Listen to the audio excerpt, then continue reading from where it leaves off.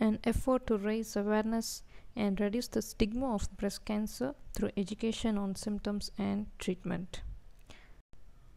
Breast cancer is usually common after the age of 40.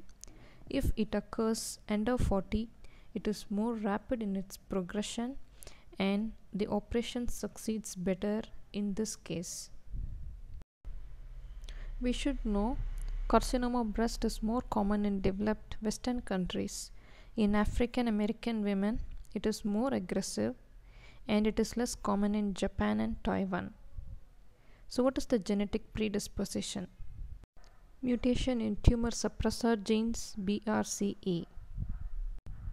Certain food habits which are rich in phytoestrogen reduces the risk of cancer, whereas the alcohol intake increases the risk for breast cancer. The risk is high in nulliparous women, women who has never given birth. Also in women who attain early menarche and late menopause. And of course obesity, the main risk factor for any disease. Consumption of oral contraceptive pills for more than 5 years. Whereas childbearing and breastfeeding reduce the risk of breast carcinoma. What are the clinical manifestations of breast cancer? So before that, let's talk about anatomy of breast. It has lobes and the lobes contains glands which secretes milk, passes through the ducts to the nipple.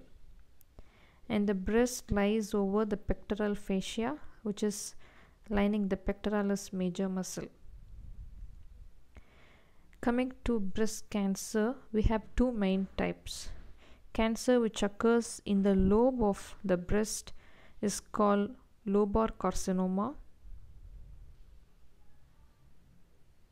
and which occurs in the ducts and glands, they are called as ductular and glandular carcinoma.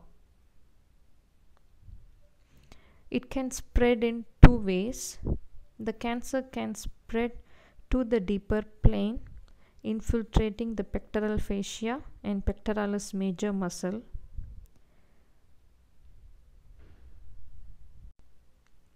It may spread superficially to the chest wall.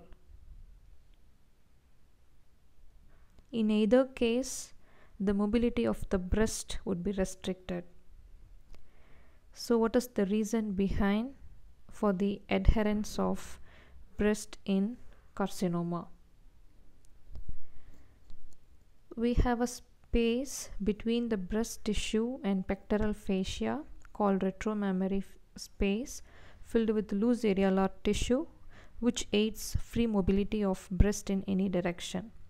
In cancer, infiltration of this space restricts the movement of the breast. Next common sign of breast cancer is skin dimpling. We can see dimpling over the breast, and that is because of infiltration of cancerous tissue into a specialized ligament called suspensory ligament of Cooper. We should know this ligament anchors the skin and the tissue of the breast to the deeper pectoral fascia. When this ligament gets infiltrated, it pulls the attached skin inwards, which results in skin dimpling.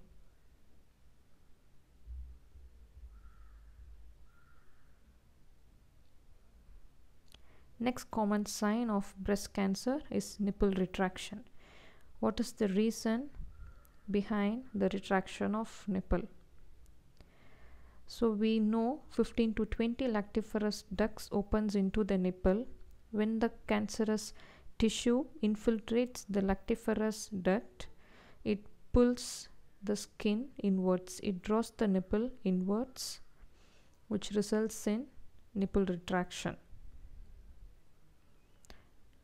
Here we can see when the lactiferous ducts gets infiltrated, it draws the nipple inwards, resulting in retraction. pudy orange appearance. And this is the well-known finding in breast cancer. What is the reason for this typical orange peel appearance over the breast skin in cancer? So we know the breast is drained by numerous lymphatic vessels. Just beneath the areola we have subareolar plexus of Sappi. And when this lymphatic drainage is obstructed in breast cancer, obstruction of the flow would result in the edematous skin. In the swollen skin, we have hair follicles and opening of sebaceous cyst, which gives typical pudy orange appearance. In advanced cases, it can spread through blood, hematogenous spread mainly to the bones, and it can metastasize to distant organs, mainly liver, lungs, and transcelomic spread to the ovary, and so on.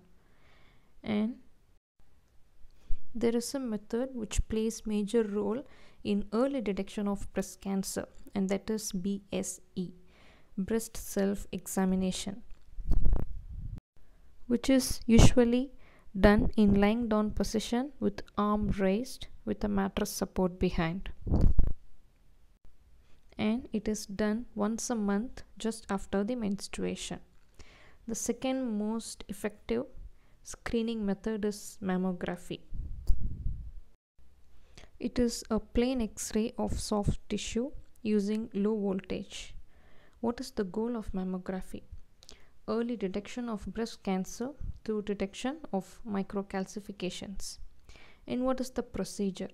Breast is compressed, parallel plate compression is given holding the breast still, which evens out the thickness of breast tissue. And normally 2 films are taken, craniocaudally and mediolaterally. This is to detect the microcalcification, which is a sign of malignancy.